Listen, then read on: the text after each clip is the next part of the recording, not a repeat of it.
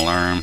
Fire a flare when the player enters a trigger. We're going to start off by placing a player. We're going to just place a rifleman, and we're going to put him right about here, facing this direction, and then we're going to edit his loadout, and I'm going to give him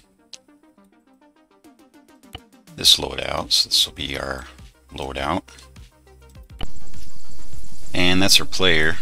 Next we're going to go to OB4, and we're going to go to FIA and then men, and then we're going to place a survivor. We're going to go over here and place a survivor over here. I don't want the OB4 to have any weapons because this is mainly just to show something in use with the trigger. Then we're going to go to the map, and we're going to give this guy a waypoint. So we'll have him go here, and then we'll have him go right about here, and that's it for that. Next we're going to go to triggers, and we're going to place down a trigger without a size. I'm going to place that right about here, and then we're going to put this on the area widget, and we're going to double click it, make it a rectangle, just hit OK for now, and then we're going to expand the trigger so that it encompasses this area, kind of squares it up with the area, just like that. Just expand it a little bit more, something like that. Okay. Alright, so that's our trigger. Next we're going to edit the trigger, and we're going to go to activation. Activation is going to be blue 4, since our player is blue 4. Then the activation type, we're going to put detected by OB4. And in the on activation box, I'm going to paste a code. Alright, so here's the code. Let's review this code. So you have a flare object, and the object is a 40mm white flare. We'll go over something with this in a minute, but the create vehicle basically creates the flare at the player's position, and then you have 3 settings. I actually forget what these 2 settings are for, but the 300 is the height above the ground that the flare will spawn at. The flare object setVelocity is basically how slow the flare will drop down from the air. So just to give you an idea, if you set this to 0, when the flare spawns, it won't move out of the air. It'll stay in one spot and not move. It won't drop or anything. So if you increase that number to 5, it'll slowly drop. If you increase it to 10, it'll drop accordingly. I found 15 to be pretty decent, so it slowly drops, and that's it. Now one more thing I want to point out is where it says white here, you have different colors that you can change that to. So other than white, you can change this to green, red, or yellow. So all you have to do, if you wanted a red flare, then all you need to do is just put red. If you wanted a yellow flare, then you just put yellow.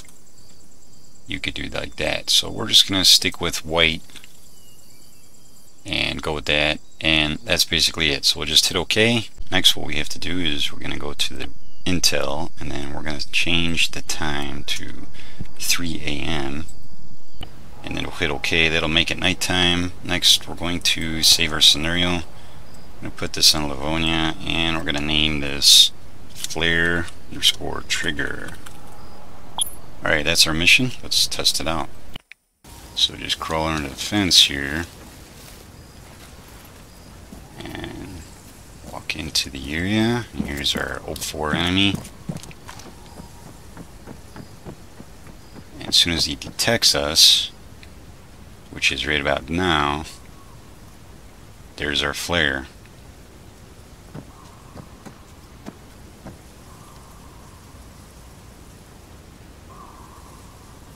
If he had a gun, he'd probably shoot me.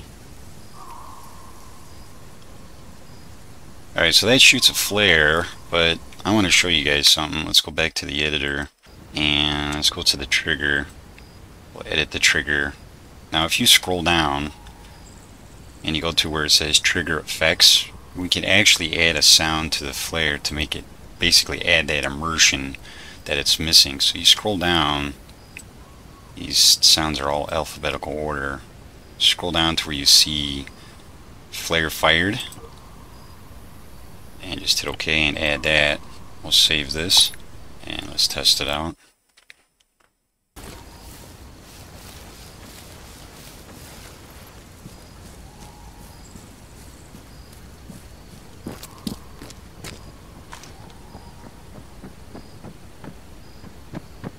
As soon as he detects me, there you go.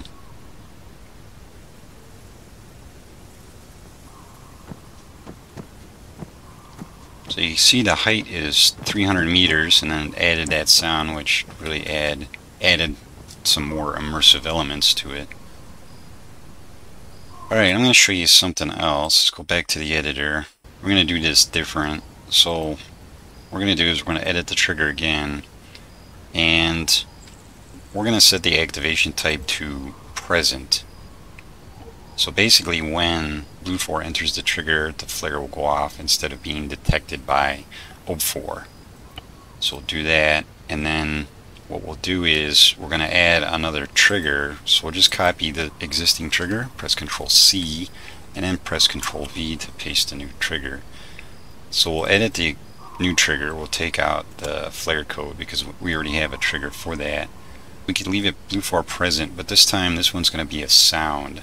So instead of flare fired, we're going to go to alarm for OB4. We just hit OK. To make this a little bit more interesting, we're going to delete that. We're going to go to groups OB4, and then FIA infantry patrol team, and we're going to place a little patrol team facing this direction and kind of collapse their ranks a little. And then we're going to give them a waypoint. Waypoint's going to be about here, and then here. Make the end waypoint seek and destroy. Actually, we'll go like this. This will be the move waypoint. This will be full speed.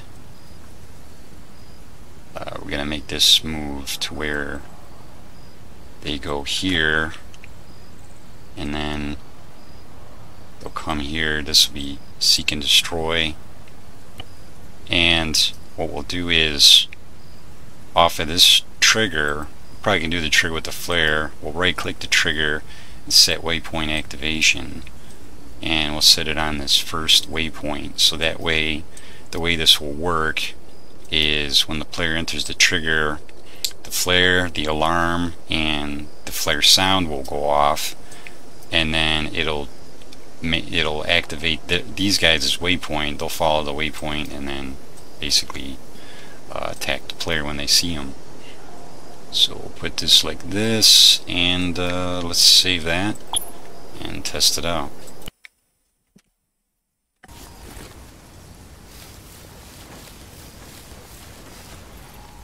Alright, so here we are. Uh-oh. Uh-oh. Flare and alarm. Better get some cover.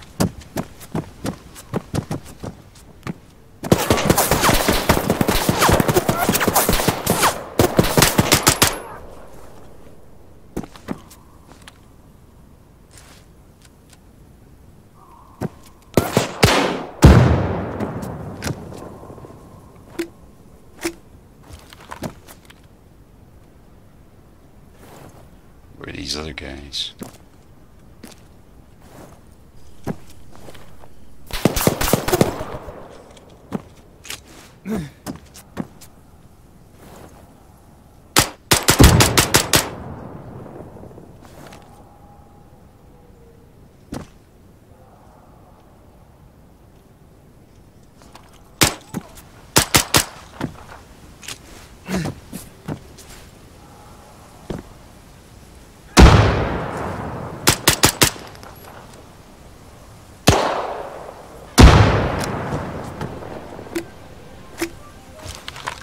guys, I hope you like that. I'll put this code in the description of the video and you can copy it and put it into your own missions. Just remember, you could change this to 3 other colors if you want.